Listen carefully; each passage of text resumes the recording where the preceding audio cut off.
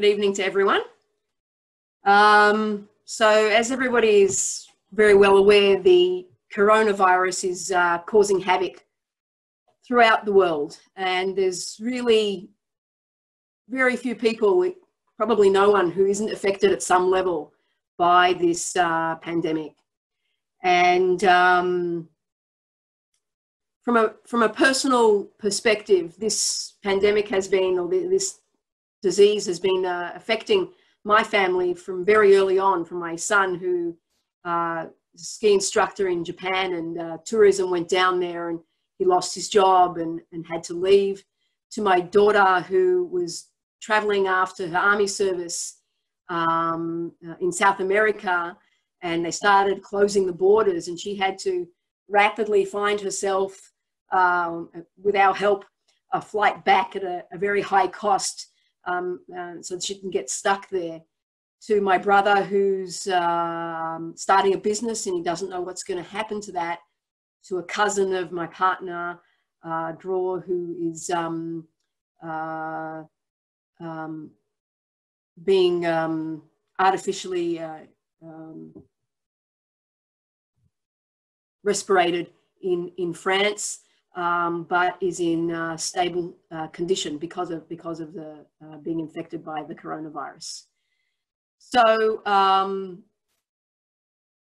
my name is Debbie Lindell. I'm a professor of microbiology at the Technion, Israel Institute of Technology, in the Faculty of Biology.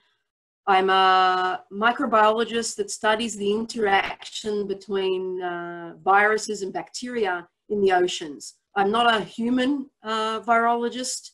I don't work on the coronavirus per se. I'm also not an epidemiologist. And what my aim is with this lecture is to provide some of the science behind what's going on with the coronavirus, both with the virus itself and with the pandemic.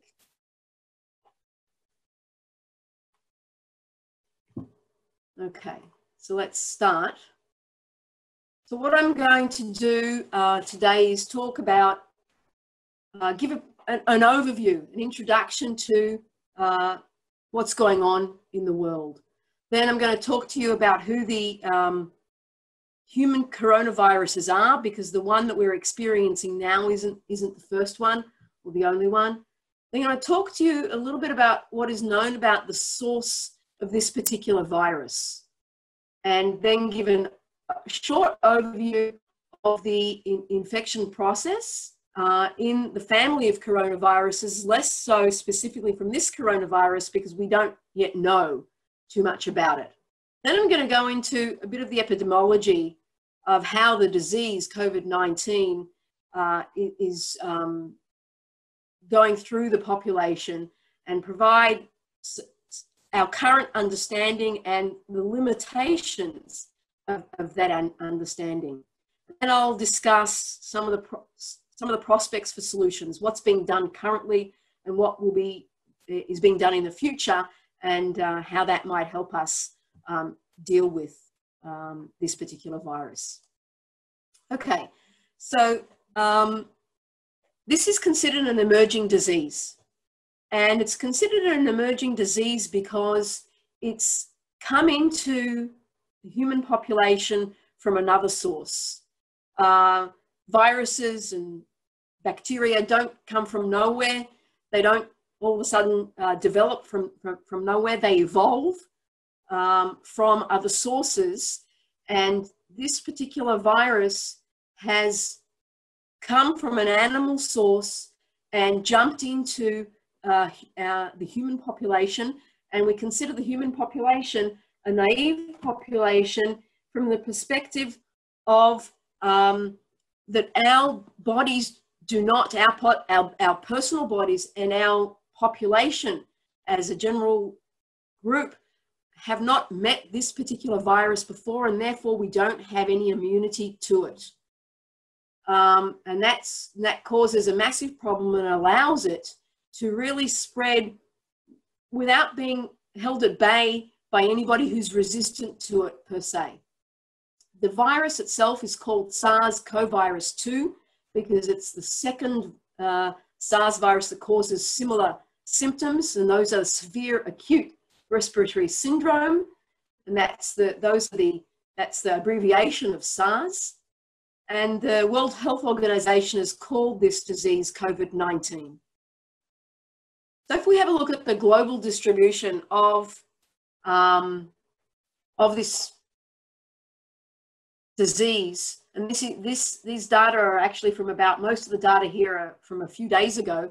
I've updated the numbers from yesterday. But what we can see here in this graph is the global distribution of the disease. And what's very striking about it is that there are very few countries, those here in grey, that are not affected by the disease, that do not have currently any reported cases of it. All the other countries in the world have cases of this coronavirus, and some regions have massive numbers of people infected. And in fact, the US, as of yesterday, have the most number of infected people. It's a very large area and a number of different regions that have been hit, but they are now leading in the number of people that are sick, and it is increasing exponentially. We'll look at that in a moment. Okay, and Australia and Israel have around the same number of people sick and the same number of people who have died at this point in time. Okay, if we have a look at the number of active cases with time, which is here on the x-axis, starting here on 31st of December and going up to a few days ago, the 24th of March, and have a look at what's happened. We look at China, where it began back in December, and we see that China, the number of cases, active cases, increased in China to a very high level, which was a very high level then in February. And then they managed to get it under control, and for the number of cases to decline to levels that they are now controlling it, and have actually released people from the lockdown they had there. So they're a very good example of how it's possible to keep this pandemic under control. Since then, and from China, it's spread throughout the world. This happened, it began before the Chinese New Year and spread to all the people, because of all the people that were traveling from Wuhan to other parts of China and other parts of the world. It spread dramatically. And really we can see here an exponential increase in the number of instances throughout the world. If we now take these data and break it down to Europe, we see that massive numbers of cases in Europe, mainly Italy, Spain, France, UK, and the United States, increasing to very, very worrying numbers. In Asia in general, we have a stable number of active cases over time. We have a look at the numbers as of yesterday, Israel time, not in Australia, but Israel time. We have over 600,000 cases. And I have to say that last time I gave this talk was on the 24th or 25th of March, just a couple of days ago, and I had to change this number from 415,000 cases to 600,000 cases. It's increasing massively. The number of deaths so far is over 27,000 people. Number of people are recovered, about 130,000. But what that means is that we have another 440,000 cases that are still active and will, in the end, go into one of these two boxes, either recovered, which will probably be most of them, but a fair number of them will end in death. And that's very, very worrying. Okay, so a bit of a timeline of the disease with a bit of a Israel emphasis here. But first case of this disease was hospitalized in China on the 12th of December. By the 31st of December, China was aware that they had an outbreak on their hands, and they reported it to the World Health Organization.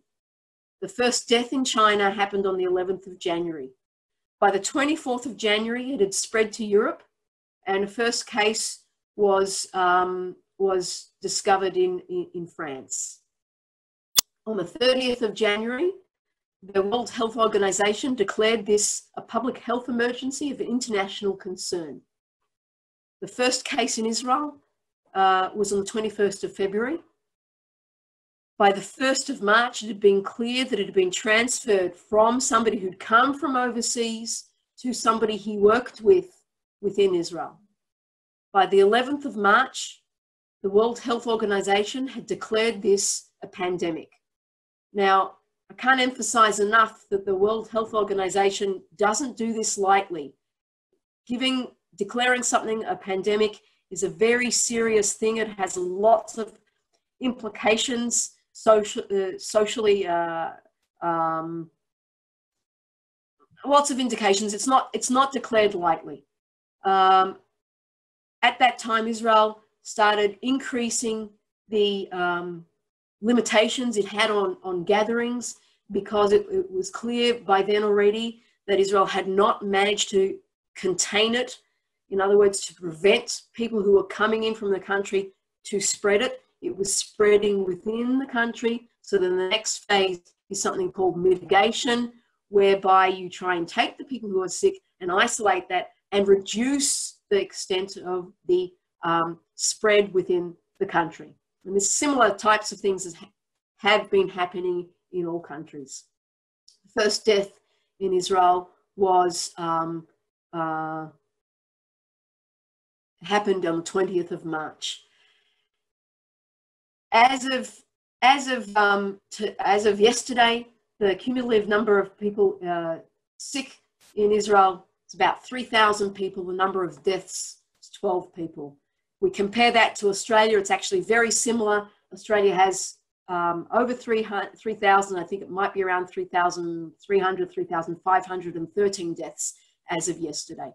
In fact, Israel and Australia seem to be moving fairly similarly in numbers. Okay, if we now, if you look at data from sequencing of the genomes of these viruses, then the estimate is that this moved from animals into the human population late November, early December, which actually matches what we know about what happens on the clinical side. If somebody was hospitalized on the 12th of December, chances are they first became sick anything from 7 to 14 days prior to that happening. Okay, so I'm going to start with describing what a virus is, because I think it's very relevant to understand what's going on and for the things that I want to explain to you. So a virus is basically a piece of genome,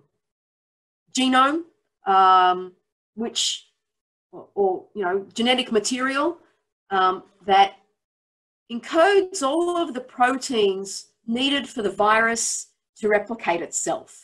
But the virus doesn't necessarily have, in fact, the virus doesn't have everything that's needed to replicate itself. It requires many things from the cell or the person, the organism that it infects, so the cells that it infects in that organism. And it takes over that cell. In fact, you could even say it hijacks that cell to make that cell replicate the virus. And it turns the cell into a factory for production of new viruses. Beyond the genome, which is responsible for making sure that happens from the virus's perspective, the virus has a protein coat that surrounds the genetic material. If this is the genetic material, the nucleic acid, then there's a protein coat that surrounds it and protects that genetic material when the virus is outside of the cell or outside of the host in the environment. Now, the virus that we're talking about, and a number of human viruses and animal viruses have them, it has a lipid envelope or a fatty envelope surrounding that nucleic acid and protein coat as well. And within that fatty envelope are proteins that the virus uses to recognize cells that it can infect and to enter into the cell. Now, viruses are extremely small. Their size ranges between 20 to 200 nanometers. And that probably doesn't mean a great deal to most people because it's a size that we can't even fathom. It's really, really small. We compare a virus, which is approximately this size here, to a human cell, that's the difference. And if we compare it, a virus, to a bacterial cell, that's approximately the difference. But to non-biologists, that too doesn't really make, it too doesn't really explain or provide a good understanding of what the size differences are. So I think a good analogy that I'd like to make is if we take an ant, we can all envisage an ant, it's about 0.5 centimeter, 5 millimeters long. And if we then compare a virus to that, if we now say, okay, our virus is 1 millimeter, we can understand what 1 millimeter is. And then we say, okay, if our virus is 1 millimeter long, then our ant, which we know in reality to be 5 millimeters, in comparison to a virus of 1 millimeter is 50 meters long. So that's the size difference that we're talking about. And when at least in this country, in Israel, we talk about an unseen enemy. That's why it's unseen. It's really at such a low level, small size that we really can't fathom it. Okay, so how do viruses replicate? So as I mentioned before, they're obligatory parasites. They cannot replicate outside of a living cell. Okay, and these viruses, they exploit the cell, utilize the systems, the replication systems, the protein production systems, and other systems inside cells to replicate themselves. And then they generally kill the cells at the end of that process when they leave the cell. So if we have a look at, this is a culture from my particular lab where we've got a cyanobacteria, a particular type of bacteria that we work on. And we grow them inside a plate and they cause the plate to appear green, but then a virus comes in and starts an infection in one particular place and kills the cell. And it releases hundreds of viruses per cell that was infected. And then those viruses go into cells next door to those cells, infects them, and then releases hundreds of cells. Each cell releases hundreds of cells, and then this just increases. So you start with something that you can't see at all, to something that becomes this size, to with time increases to these sizes of what we call plaques or regions where they've killed off the cells. So viruses don't really grow like cells. The way they replicate is that they synthesize the genetic material, they synthesize the proteins, and then they assemble those into the virus particle. And so they don't grow like a bacterial cell or like our cells, which grow and then divide, grow and then divide. They synthesize the materials, put them together, and then burst out of the cell, killing the cell as they do so, and causing this sort of havoc to the cells around. Okay, so the particular virus that we're talking about is called the coronavirus, and it's called that because of the way they look. They appear crown-like or like a halo, and that's where the word comes from in Latin, corona. The type of genome that it has, the type of genetic material it has, is different to those of cells. Cells have DNA. This particular virus has RNA, which is a little different, and it's not really that relevant for the discussion, but if we want to discuss it at the end, we can. Its size is fairly large for an RNA virus, approximately 30,000 nucleotides or small building blocks that make up the genome. As I mentioned, it's got a lipid or fatty envelope. And what we see here is the genome interacts with protein, and then we have a fatty envelope around it. Its shape is generally spherical, and it's got approximately 100 nanometers in diameter. And if there's anybody's interested in some scientific literature, where there are some reviews here that you can read up about it, about the family at least.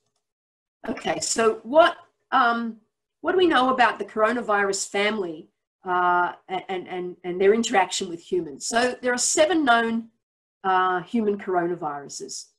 The first 4 that I've listed here are viruses that we've probably been living with for many years, and they cause the common cold. Upper respiratory, mild symptoms. And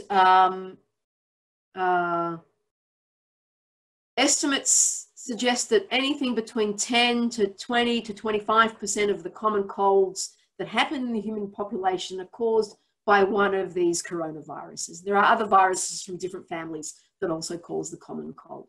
Oops.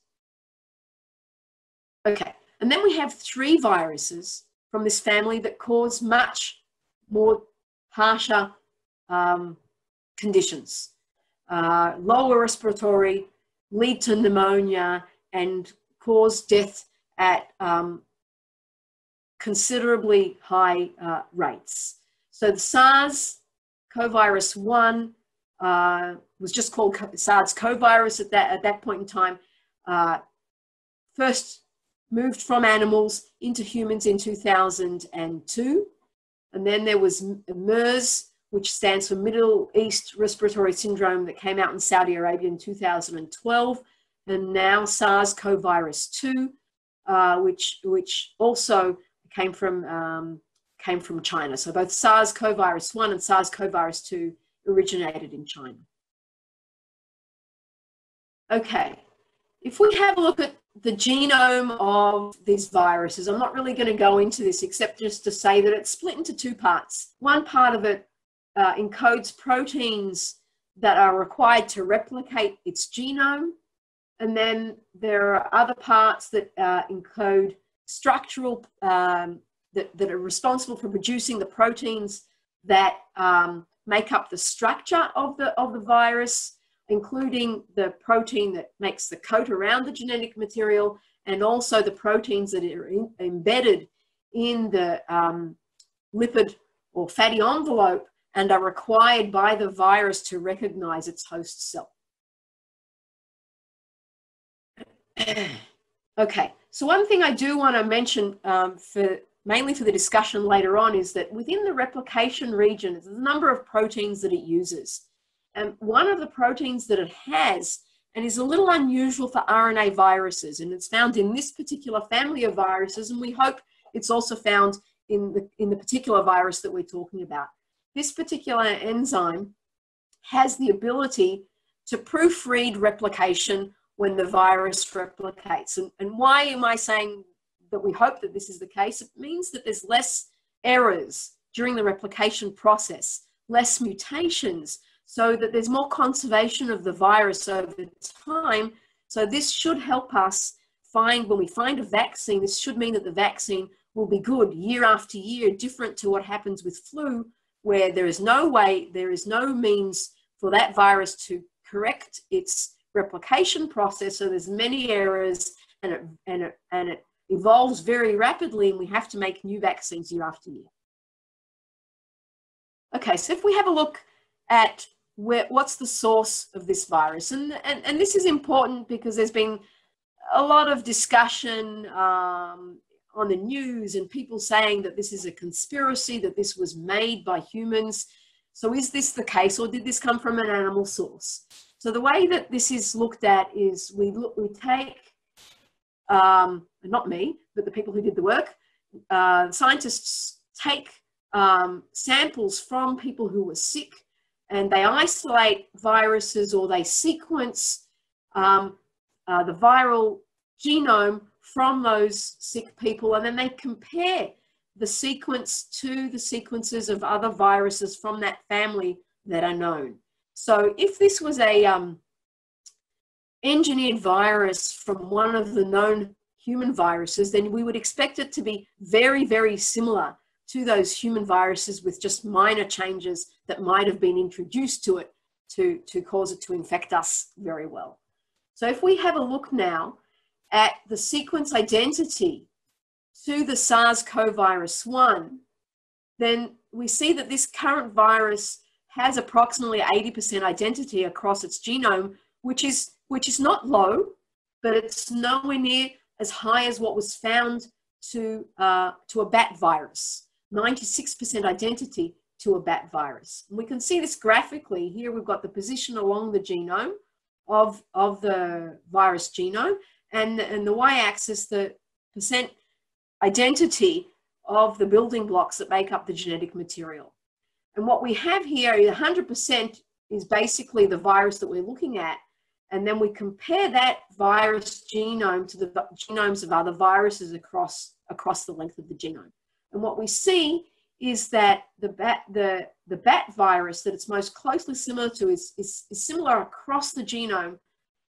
There are certain regions that there's a little bit less identity to it, but it's pretty much across the genome. If we have a look at the SARS virus that infected us in 2002, humans in 2002, that's here in red. And you can see that there are regions of fairly high identity, but then there are other regions where the identity is not nearly as high.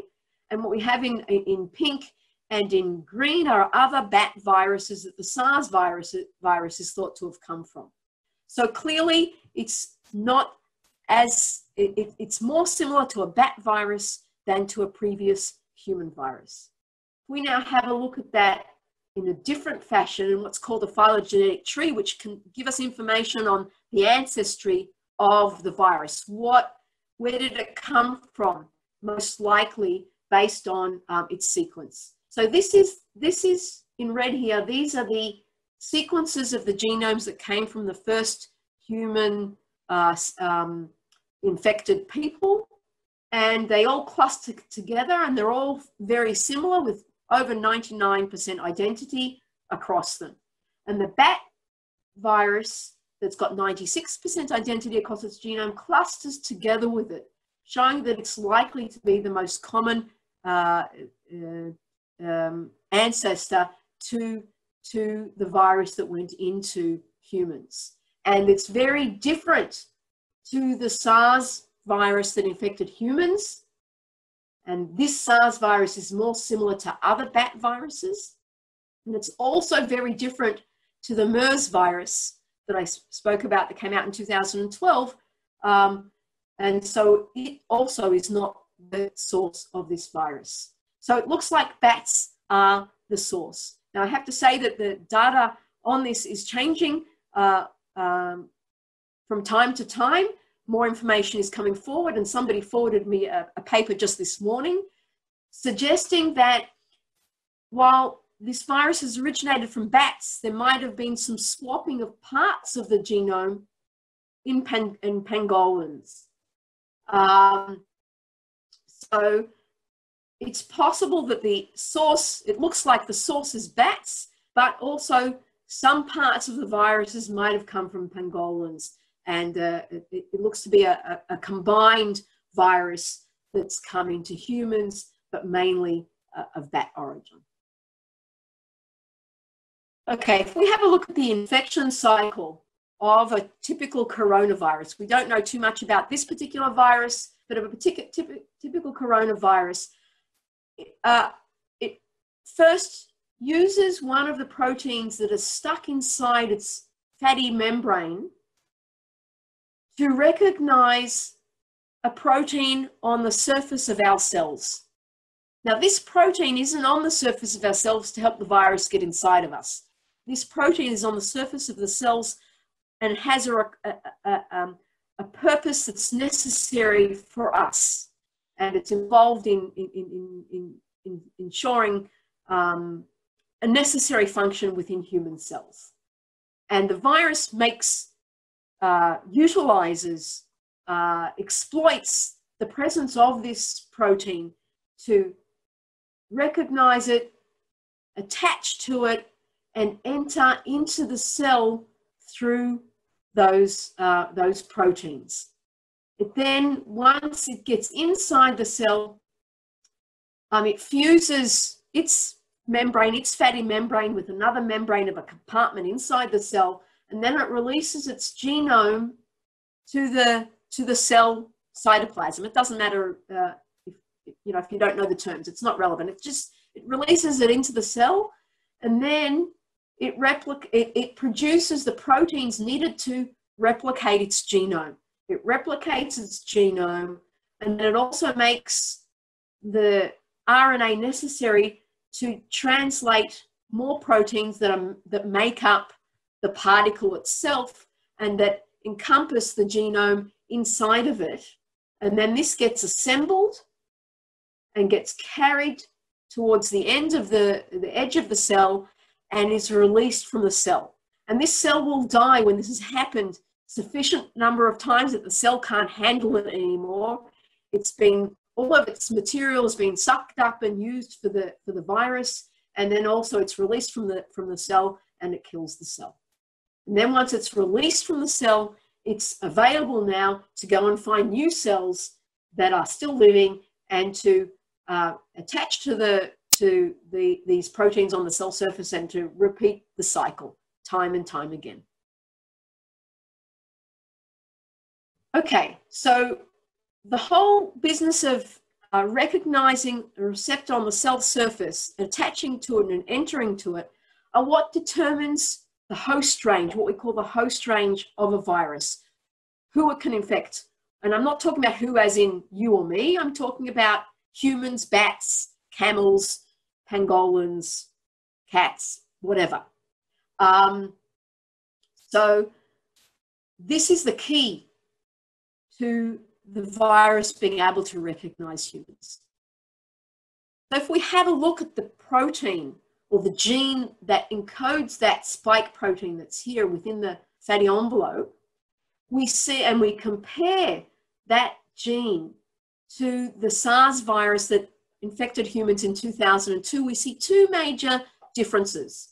We see one region that's responsible for the connection with the protein on the cell surface, and we see 6 differences, or five to six differences with the first SARS virus. And biochemical work that's been done shows that this version of the spike protein attaches more strongly to the protein in our bodies than that of the SARS virus, and can be one of the reasons that it infects us more easily or better. And there's another change relative to the SARS virus that introduced 12 nucleotides that enables, I'm not going to go into the biology of it because it's less relevant, but it enables it to get into the cell better and to release its genome into the cell more rapidly. And so when that happens, basically the virus can attach and get into the cell more easily. And the implications of this are that perhaps less of virus are needed to initiate an infection in a human person. Okay, so this is relevant to its transmission and its ability to spread from person to person. So what does transmission depend on? It depends on, first of all, how many particles are released from the person prior.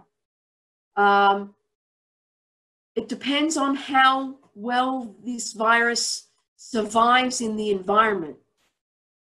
It depends on how many infective viruses reach a new host, how effective that these viruses are in recognizing and attaching the new host, which is what I just discussed prior.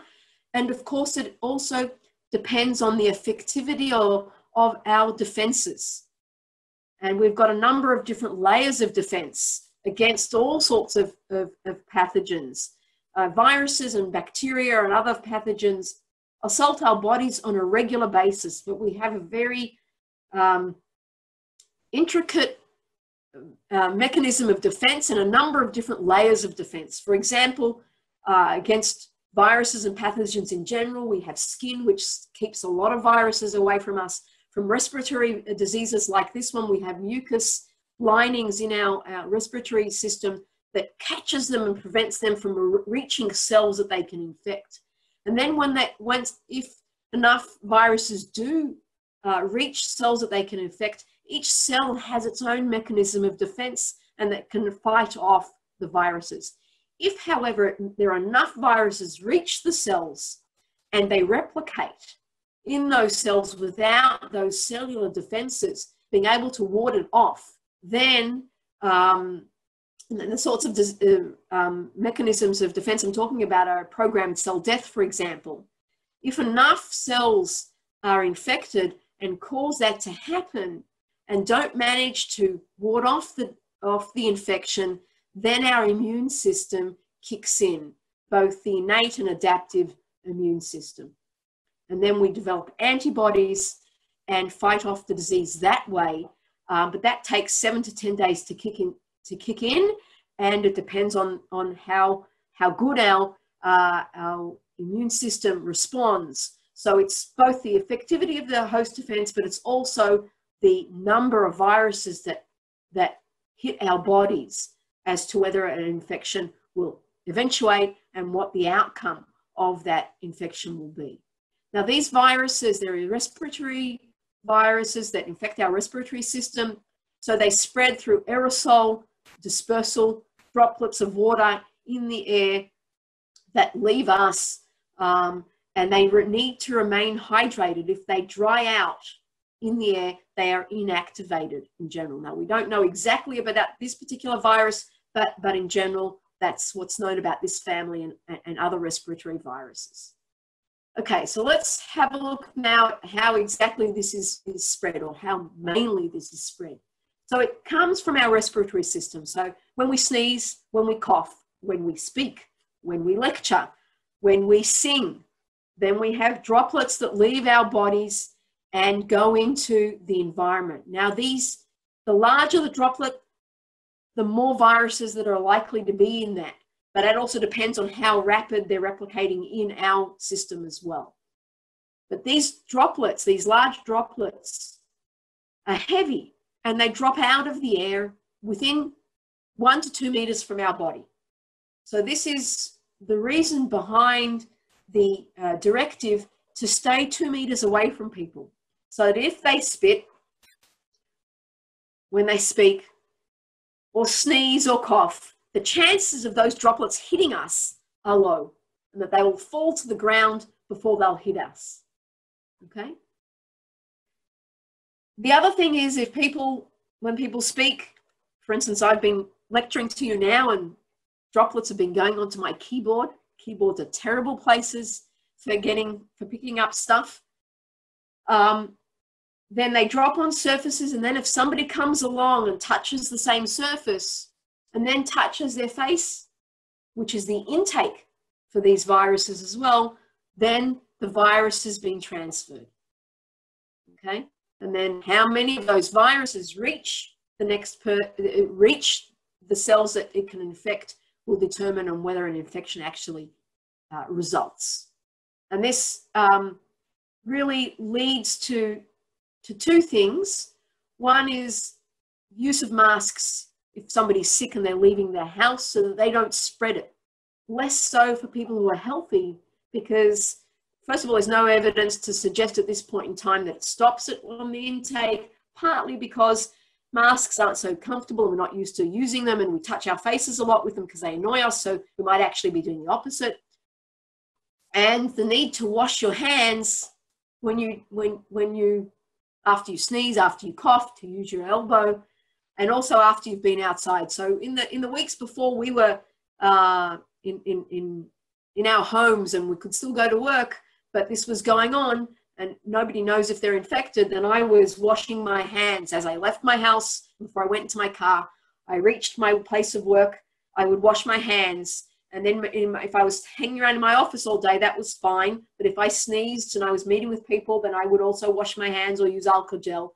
If I went elsewhere in my office, in my lab or something, and met with people, and I touched stuff, then I would wash my hands. And before I would leave work, I would wash my hands so that I wouldn't bring anything that I brought from work back home. So what I had at home not to bring to work, what I had at work not to bring home, etc. Okay, so we've heard a fair amount, at least in Israel, about the survivability or the stability of this virus in the environment, because it's relevant for how it spreads. And we've heard things like it can last for 3 days on stainless steel, it can last for 2 days on plastic, and more than 3 hours in the air, and at least a day on cardboard and all sorts of stuff like that. And it's true. It's true. But it's not the whole story. If we have a look at the top layer of graphs here, what we're looking at is the number of infective viruses over time on these different surfaces. Here in aerosols in the air, and here on different surfaces, copper, cardboard, stainless steel, and plastic. We have time on the x-axis, and we have the number of infective viruses on the y-axis, and this is a log scale. So every line here is a 10-fold decrease in the number of infective viruses.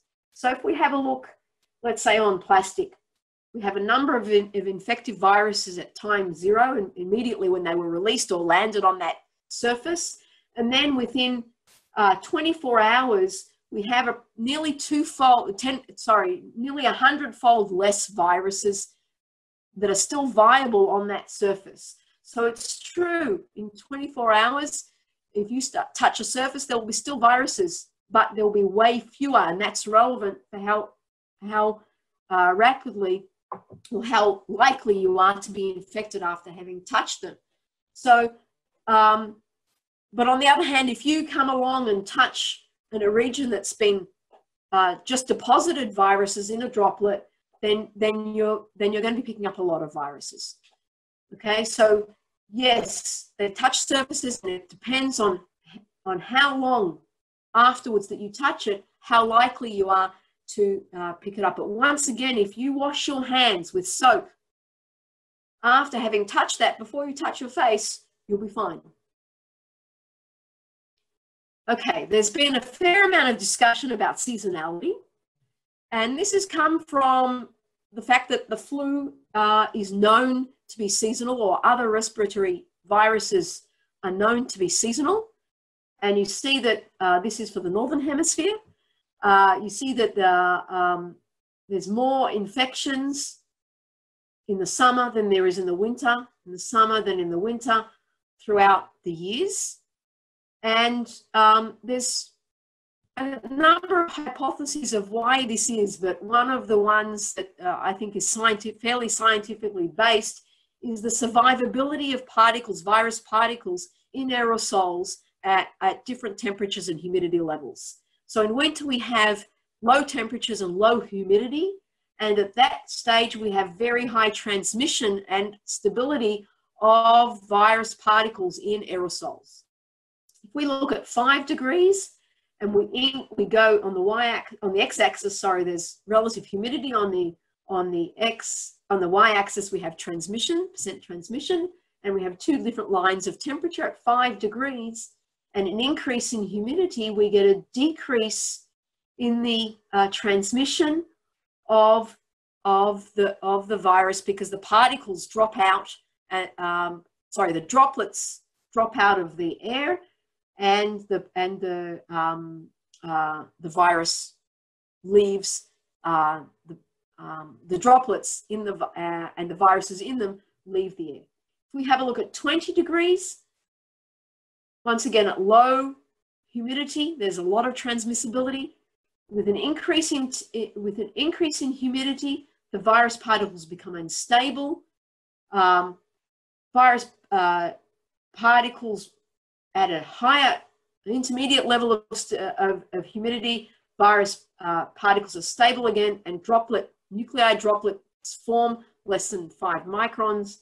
Don't know exactly what size droplets we're talking about here. But then once again, when humidity increases to about 80%, once again, the droplets drop out, and there's no transmission. Now, there are other hypotheses, but based on whether mucosal surfaces inside our bodies change with season, whether the ability of our immune system to handle disease changes in different seasons, but I don't know how good the science is behind that. What I do know is that in Australia, it's summer now, right? And the disease is happening. So even if there is a seasonal component to it, then it might reduce when we go into summer, but I don't think it's going to go down to 0. And even if it does drop during the summer, there's likely to be a resurgence again in the winter. What it might mean for Australia is that maybe the worst hasn't happened yet as far as transmissibility, if their transmissibility is less in the summer than in the winter. But we don't know about this particular virus, and I don't think we will know until more research is done. And I should say, I didn't mention this yet, but 3 months is no time, is so little time for people to do research on this virus, even though people are, scientists are doing a massive amount of research, and this research is being published at a rapid rate to get the information out there so that people can use the information and do more research about the biology of the virus. It takes time to get understanding of what's happening with this particular virus. But I should say that because this virus is similar to other viruses, a lot of our assumptions are based on what's known for the family in general, and that helps us get some sort of understanding of what we might expect. Okay, so now I want to turn to the epidemiology of this disease, and there's two major factors, numbers, that are relevant for us. One is the transmission number, or it's also called the reproduction number, R0, which you might have heard about. And this value talks about the average number of people a sick person will infect. So if we take 100 people and we look at how many people each of those 100 people are likely to infect, and then we average that out, that's the R0 number. When we talk about a susceptible population, a population that doesn't have immunity, either our own natural immunity or a vaccine. And the number that's very relevant for whether this is going to spread and cause, or potentially cause, an epidemic is 1. If we have a transmission number of 1, then it's going to remain fairly steady. Each person that is infected is going to infect one other person, and it's not going to spread. If we have transmission number of over 1, then this disease will spread and has a good chance of causing an epidemic. If it's less than 1, then it won't spread, and the instances of it will decline. The estimates for SARS-CoV-2, this particular virus, range. They range from about 2 to about 4, which all of the estimates are well above 1. If we want to compare to influenza, the transmission number of influenza is 1.3, and we know that influenza spreads really, really well. So this is way more than the spreading level of influenza, even for the lowest estimate of 2.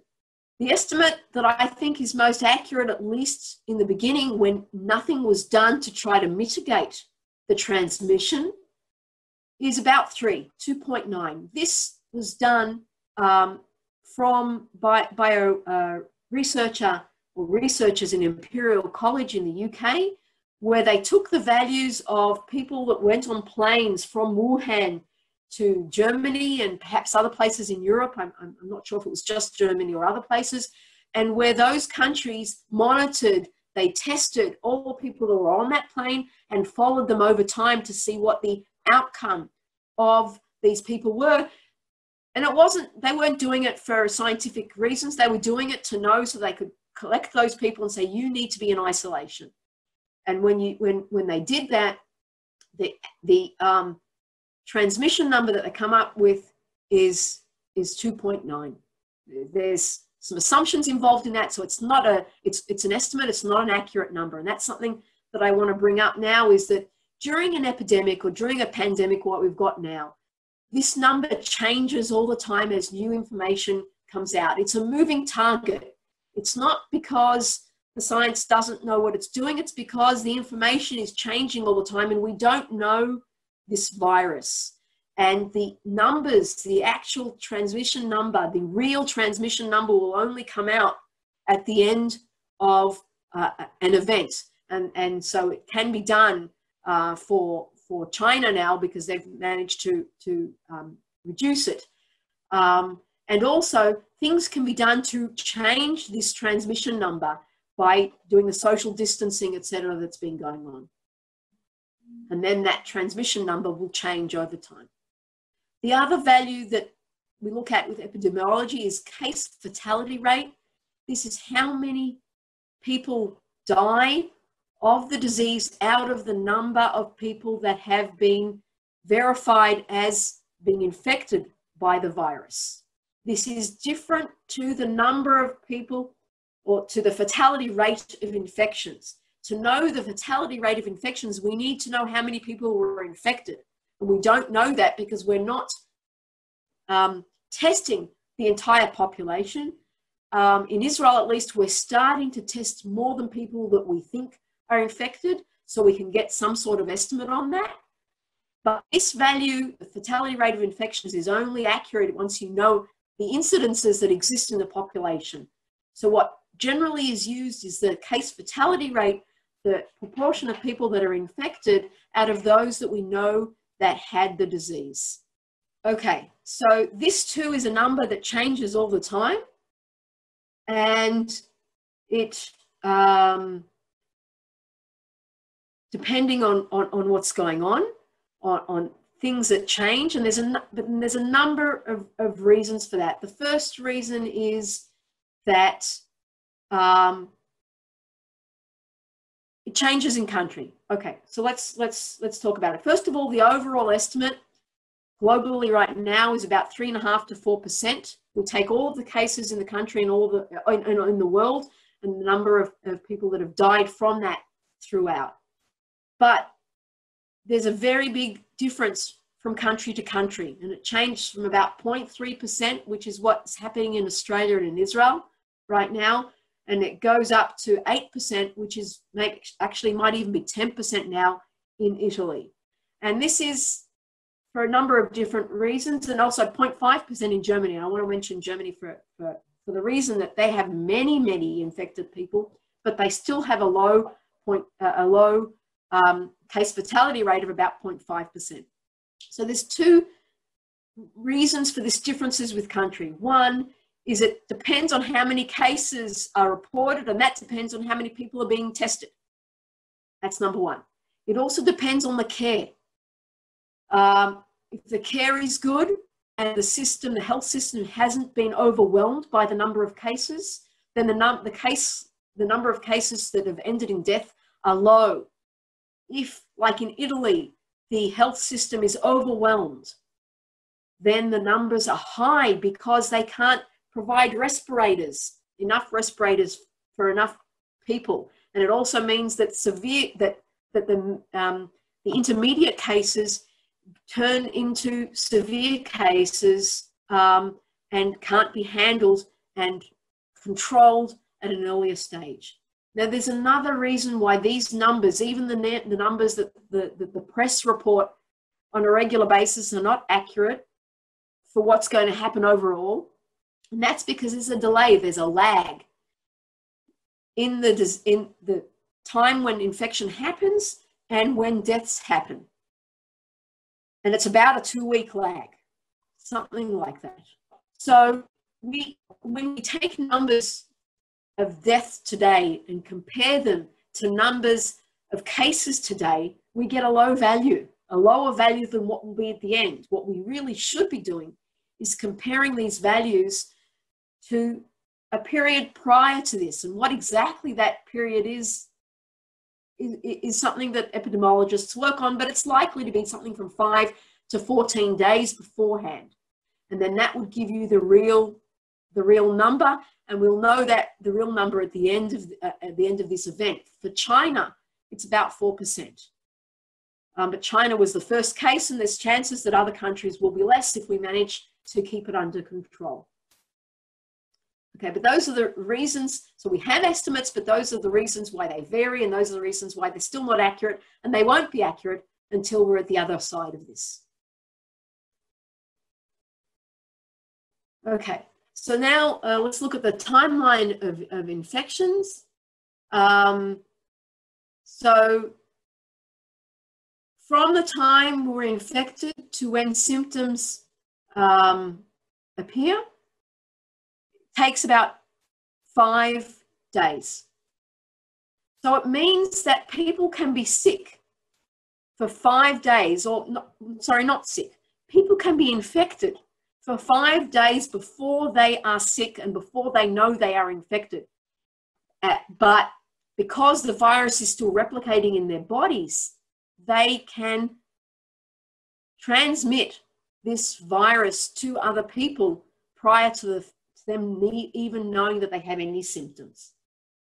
Then it generally takes another 2 days to go from the symptoms to diagnosis. By the time you speak to the Red Cross or Magen David Adom in Israel and get somebody to come and take your test, for the tests to be done and for you to be notified, can take up to another 2 days. These are actually numbers that have come from China. And this, you can see if you want to hear something about epidemiology, from Chi-Hong Ling from the Harvard School of Public Health. She's got a YouTube of a seminar that she gave at the Broad Institute, and it's very enlightening, but scientific. Okay, so this means that the disease can be spread for a period of time prior to people being put in isolation, and is the reason that we have all been put in isolation for this period of time, so to try and prevent the spread of it before people know that they actually are sick. And also because it appears that there are a number of people who have contracted the virus and don't show symptoms at all. So this is highly dangerous to people with pre-existing conditions, particularly people with respiratory diseases, cardiovascular diseases, diabetes, hypertension, and cancer. If we look on an age level, there is an increase of the chance of death with age, and that might be directly linked to the fact that older people have more pre-existing conditions. But I should point out that it's not only people with pre-existing conditions who are in danger. First of all, I like to point out that everybody is infected. Everybody can be infected, but the extent of the disease, the severity of the disease is different with different age groups. And that's likely to be due to the ability of our immune system to handle the disease as well. If we look at age, the values are at about 0.2% from 10 to 49. Below 10, I don't know if there have been any deaths or not, but if there have been, they're very few. Between 10 and 50, 0.2% of infected cases that have been reported resulting in death. This is 2 in 2,000 people. This is a high number for Western society. When we go over 50, that number increases. We get to in the 60s, approximately 4%. We get to 70 to 80, we have 8%, and over 80, we have 15%. That's massive. Once again, most of these people still are those with pre-existing conditions, but not only. I've heard different values, 50 to 75% of those with pre-existing conditions are those that die from it. Regardless, it's very, very dangerous for people that are older, and this is one of the reasons that people who are older should not be visited by people who are younger, who may not know that they're carrying the disease and might infect the elderly. Okay, now let's compare this to what's known for other viruses, both influenza, which we know a lot about, and the first SARS virus. So,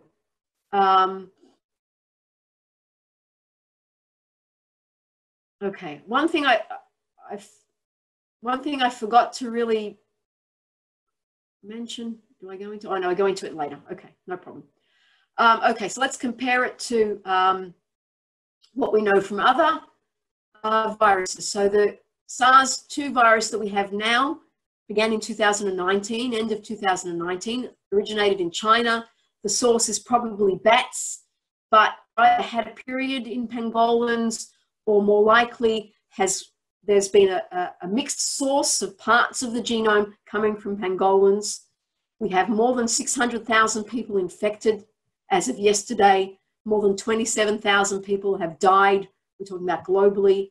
It has an R0 transmission number in a susceptible population with no intervention, no mitigation of about 2.9, and the estimates range from about 2 to 4, and a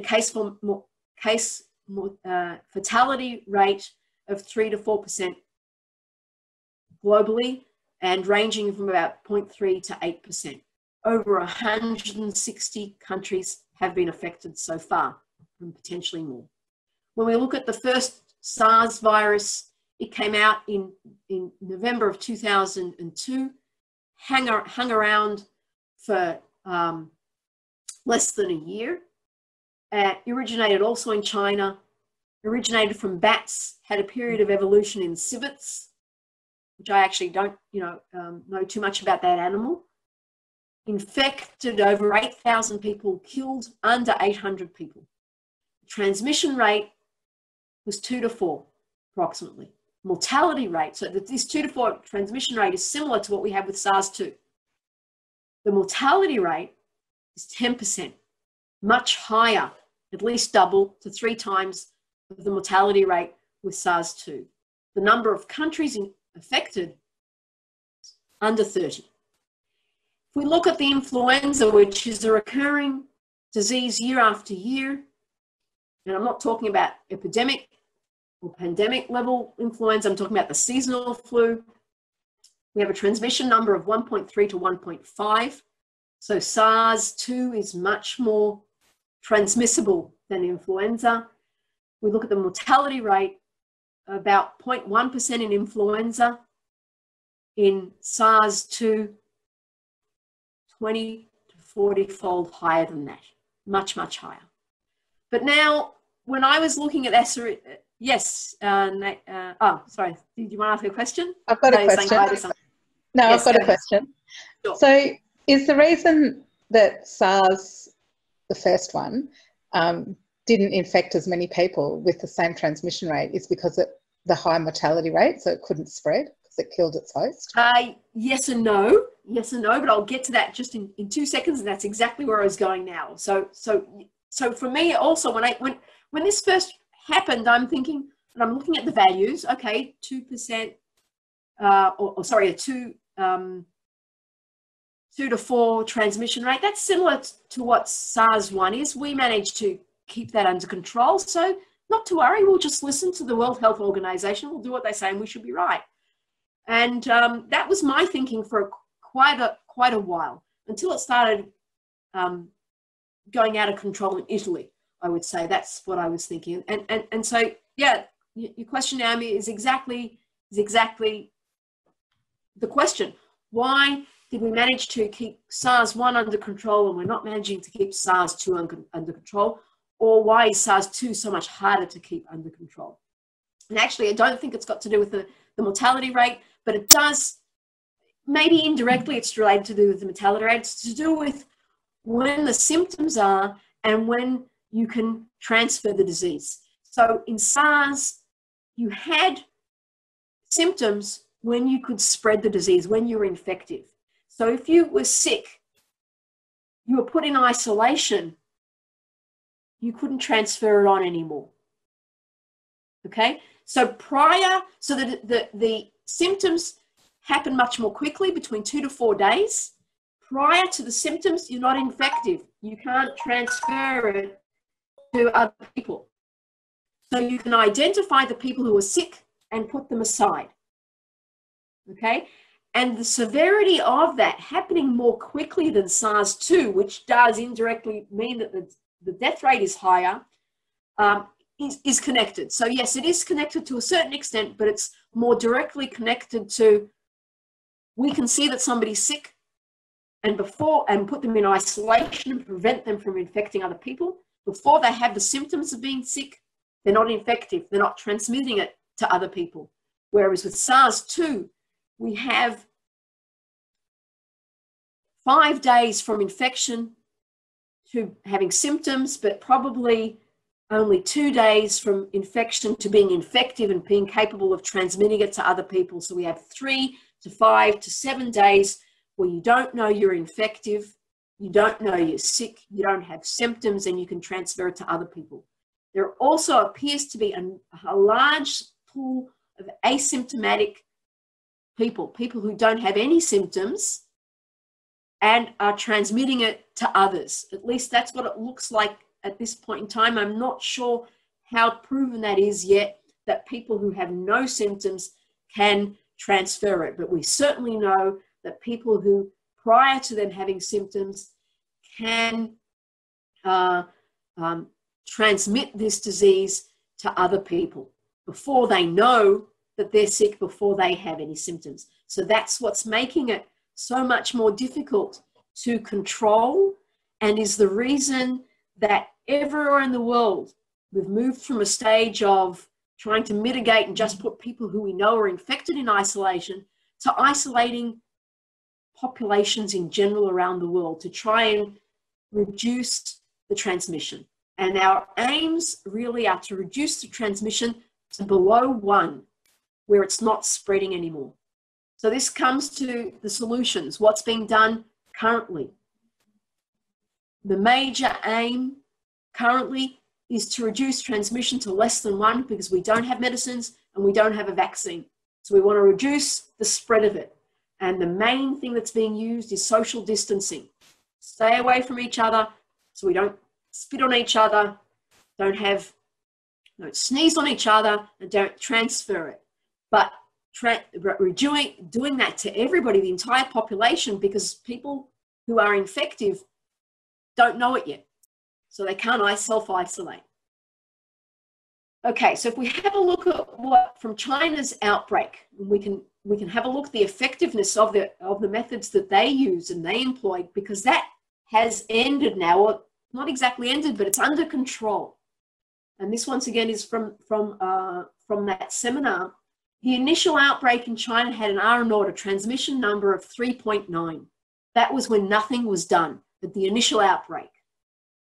When they did social distancing, they managed to bring that R0, or the transmission number, down to 1.25. That's massive. They did a fantastic job, but that value is still above 1. So it will still spread if nothing else was done. So then they went to the next phase where they introduced centralized quarantine. I don't know if that's being done in Australia or not, but in Israel, some level of centralized quarantine is being done, not a massive level, but certain people who have mild symptoms are being put in hotels and being kept away from the rest of the population. What they also did was they took their healthcare workers and separated them from their families, because they were hit massively and could then transmit it to a whole lot of other people, including their families. So healthcare workers were moved out of their homes and also placed in hotels or in centralized quarantine to prevent them from spreading to other people. What they did in conjunction with that was they did massive screening to be able to detect who's infective, perhaps before the person knows that they have any, that they've got the virus, and before they have any symptoms, to prevent it from spreading to the next line earlier. So, and when they introduced all 3 of those things, then they managed to bring the transmission number down to 0.3, less than 1, and to bring the pandemic under control in their region. And this is the reason that the world, not only China, but also South Korea, Singapore, this is the reason that the rest of the world is using social distancing, to a certain extent centralized quarantine. Perhaps it's not enough what we're doing. Perhaps was more necessary in China because of the density of the population. And perhaps we will need to, we don't know at this point in time. But combined with screening, it can be brought under control, and that's a very positive thing. When we do this isolation, this social distancing, and everybody's in their houses, we don't see the effect immediately, because people who were still infecting others prior to the lockdown throughout the world happened, then those people aren't going to show their symptoms for another 5 to 7 days. So for at least 5 to 7 days, we're going to see new cases coming along. And hopefully from 7 to 10 days, we should see the curve going from exponential to becoming a little bit more linear and over the top. If I look at the values for Australia and Israel, I'm quietly optimistic that perhaps we're starting to get linear. It's too early to say. I think we need another couple of days to see if that's really happening. But then we want to see it to become linear and then see it declining to reach below 1, transmission of below 1, so that the spread will decline. Even after the spread declines, we will still see more people dying, because it takes another 7 days for it to work out whether the people who are infected and have medium to severe effects, whether they're going to recover or not.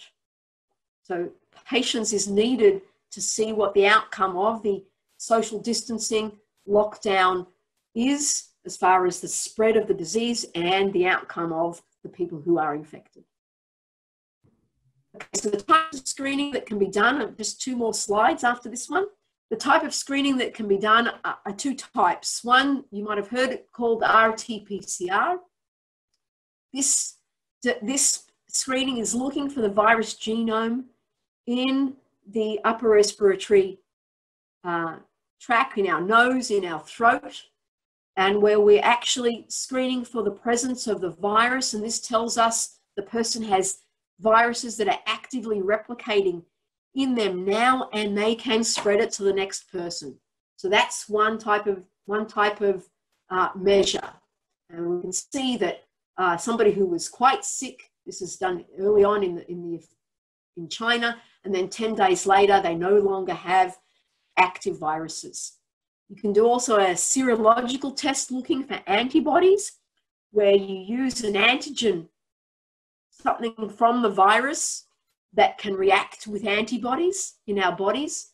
And then we look for those, we take blood from somebody and we look for a reaction from that blood, indicating that there is antibodies with part of the virus. And then we can see whether there's been a development of antibodies. We have 2 types of antibodies: the IgM, which react early and then decline over time, and the IgG, which stay in the blood, stay in our body forevermore. And then if we are infected again, then we already have antibodies that can ward off the disease a second time.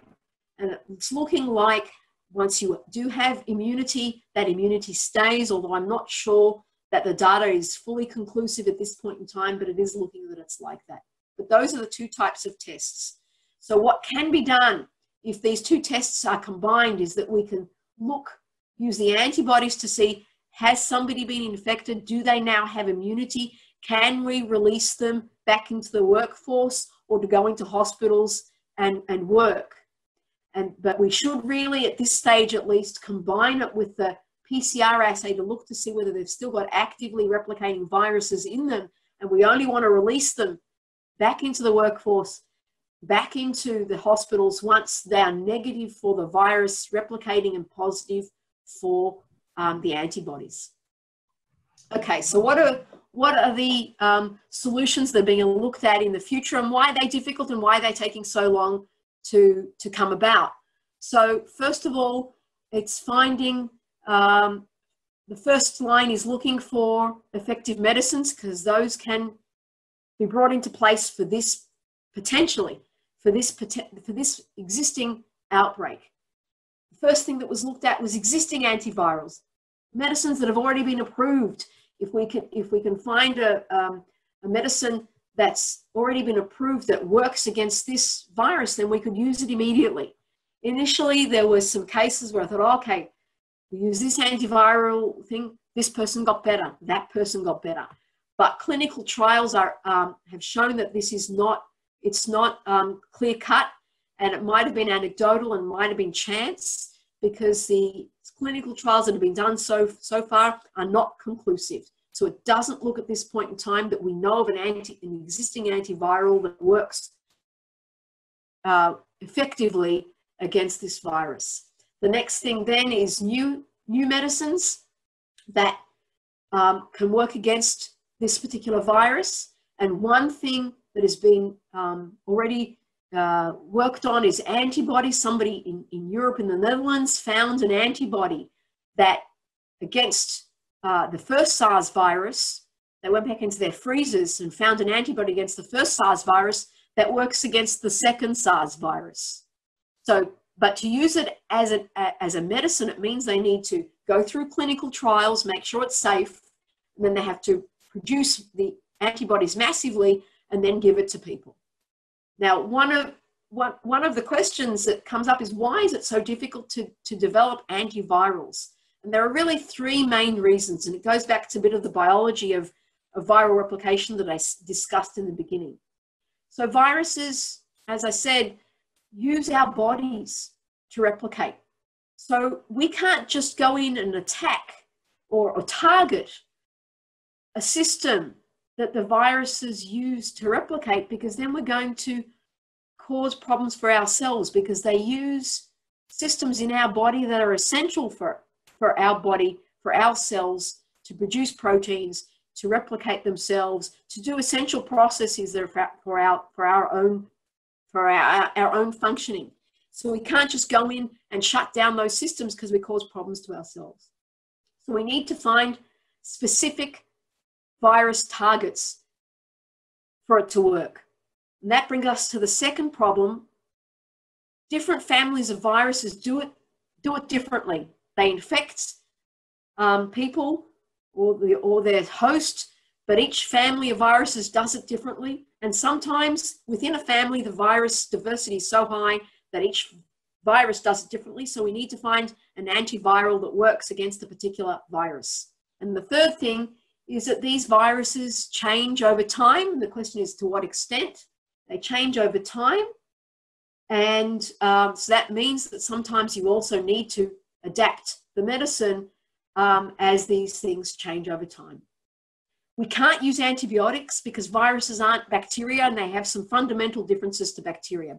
Bacteria grow and divide, grow and divide. And as I told you earlier, viruses don't grow and divide. They produce, they synthesize the components, and then they assemble them, and then they kill the cell as they leave from them. So the things that we use against antibiotics, which prevents them from dividing, or prevents them from making their membranes, or prevents them from making proteins, we can't use for viruses because they use our systems and because they grow differently. So the last thing and the best thing that can happen is that we find a vaccine, but that will take time. The estimates are at least a year. And that's despite the fact that there are vaccines, or people think that they've got something that could be a useful vaccine already. And in fact, clinical trials, first stage of clinical trials have already been done in the US. I think it's about a week and a half, maybe even 2 weeks ago now. And that's because it first has to be shown that these vaccines are safe.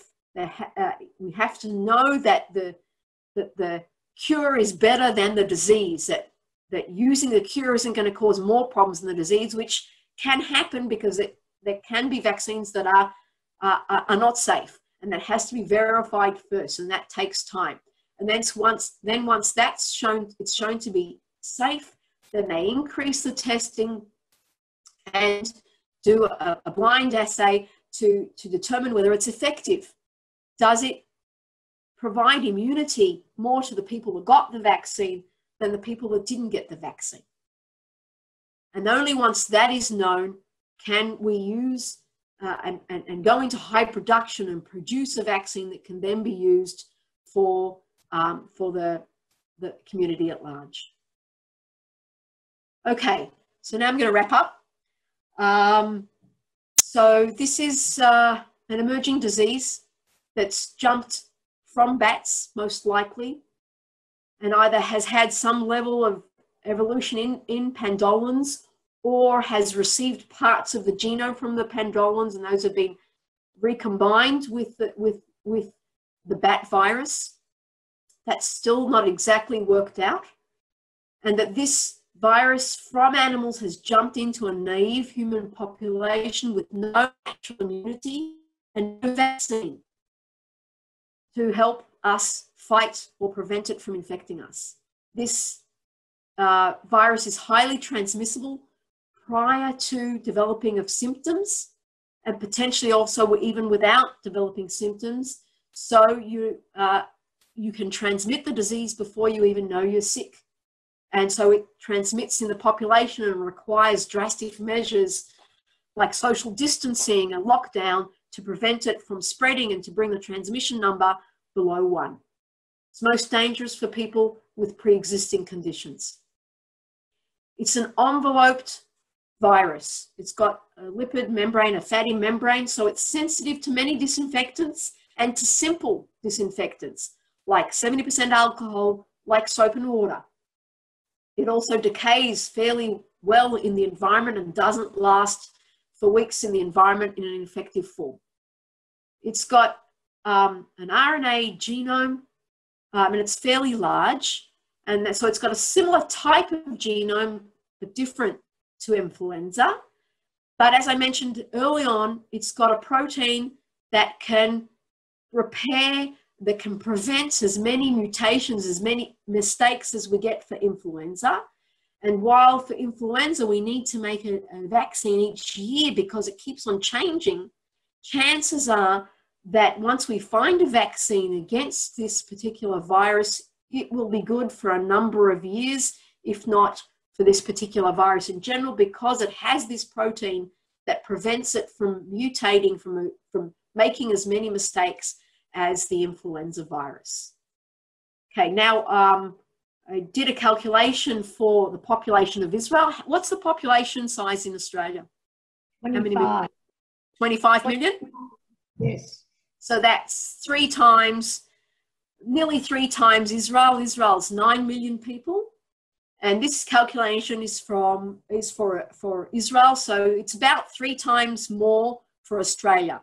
If this disease, if this virus was left unchecked, if we did nothing, no social distancing, no lockdown, no nothing, then the estimates from the epidemiologists of what happened with this is that it would, based on transmission number and case fatality rates, it would lead to 13,500 to between 13,500 up to 110,000 deaths in Israel if we let this disease run its course.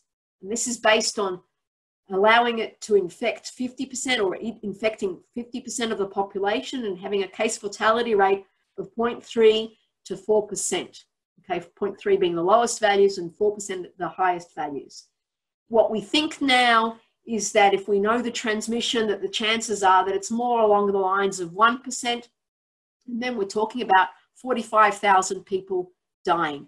If we went to Australia, then we're talking something along the lines of 150,000 people. But this, once again, is if we were to leave it go unchecked and not do anything. If we do what we're doing, we do the social distancing, the lockdown, then this number should be much, much less. And if we manage to stop it transmitting before we have too many medium cases or severe cases, then the health system can handle it as well, and we won't get to stages where the health system is inundated with cases, not enough respirators to deal with people, and people dying at much higher level than 4% because there's not enough equipment and personnel to be able to handle the number of sick people.